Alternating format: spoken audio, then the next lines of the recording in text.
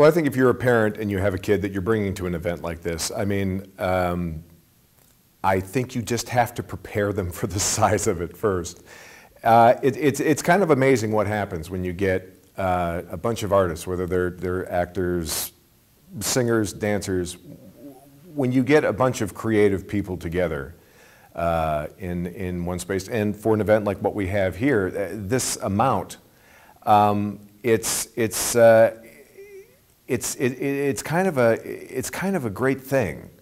There's a lot of there's a lot of energy that it generates. There's a lot of just creative ideas, thoughts, friendships, and just all sorts of things that the kids probably have never thought before. So I think a good piece of advice is just to try and let your kids know that it's all okay, and just let them be open to it. And just let whatever happens, happens. They're obviously in very safe hands.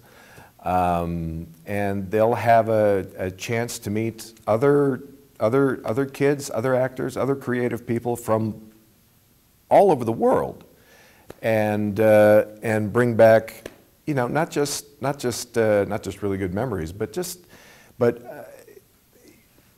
something that they can carry inside them that will help them get to where they want to go down the road. Honestly, and this is going to sound a little strange, but I think the best thing that a parent can do is stay out of their way.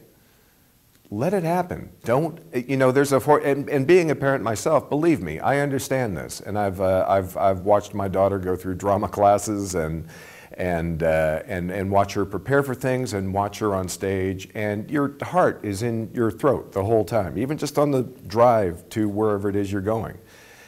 It's really hard as a parent to turn off that safety valve, that need to sort of protect and make sure everything's okay. Sometimes the greatest thing you can do for a kid is let them go off and make mistakes. And they're not even, and this is the thing, is that they're not even really mistakes. Do you know what I mean? But they're just, sometimes it's better just to let the kid find their way. Like I say, I mean, in a situation like this, they're in very safe hands. You know, they're in with a solid group of peers and very like-minded people. Everybody is headed in that same direction. Maybe they're taking different roads to get there, but they're headed in that same direction. And I think honestly, sometimes it's a little harder on the parents than it is on the kids. But I would say just let them discover. Just let go. You know, you're there for the hotel room afterwards to talk about their day and get them excited about that all over again, and get them talking about what they learned and where they want to go the next day. And that's the time to, I think, you know, inspire them and push them. But I think once they're in that world, just let them go. Let them go. Let them find it for themselves. My advice to kids is be an actor. Don't be a celebrity. And the difference in that is that actors are constantly working. My co-star Jason Dolly on the show is an amazing example of that. Jason Dolly is somebody that all these kids should look towards, because he does that every day on set, every scene. I love doing scenes with Jason because he is always there, and he's present, and he's looking at you, and even when he's not in the scene, he's watching and he's learning. And the arc he's taken as an actor is it's an amazing thing to have been a part of.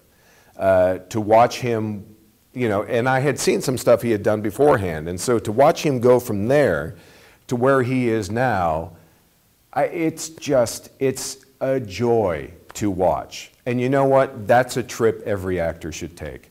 And that's what I would tell any kid walking onto a set. Anybody, whether it's your first job, whether it's your 10th job or 100th job, is look on it as a learning experience.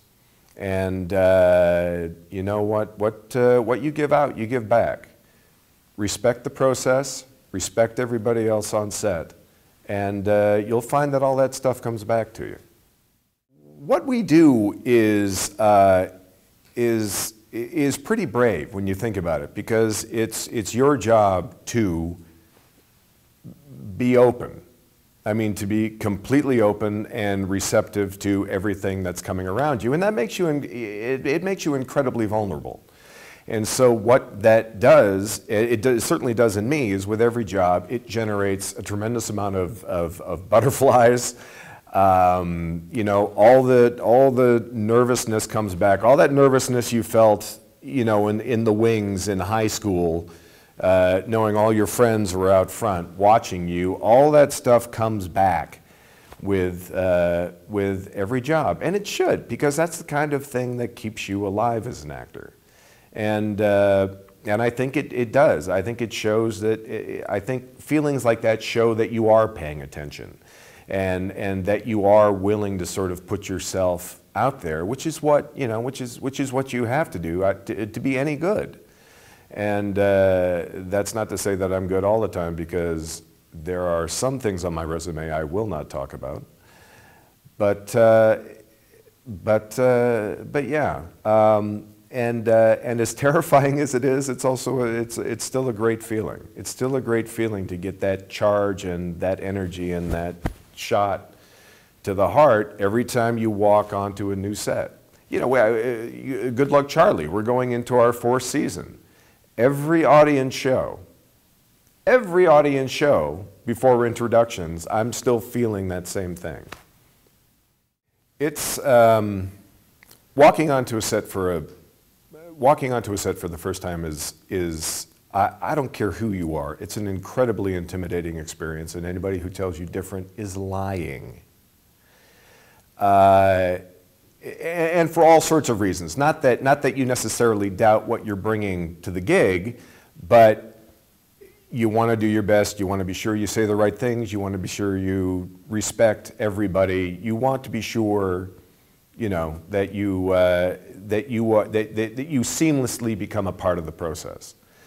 And the weird part about what we do is that you can't play it safe when you do that. You can't sort of step back from yourself and be careful. You really have to dive in and trust that you've got the skills and the goods to, you know, to carry yourself through that situation. I was you know, scared to death and really green and just, you know, tripping and stumbling my way through it, but an amazing education. I mean, what you learn from one day on set, even if it's just confidence, is an amazing tool that you carry with you. Before. I've said it to the kids here, and I say it to everybody. Being an actor is a lifelong education. It's a lifelong education. You are in school every day. Every set you go to, every show you do, every audition you do, every audition you're turned down for is an education in the business. And the thing about acting is that you can always be better. And you can always understand who you are better.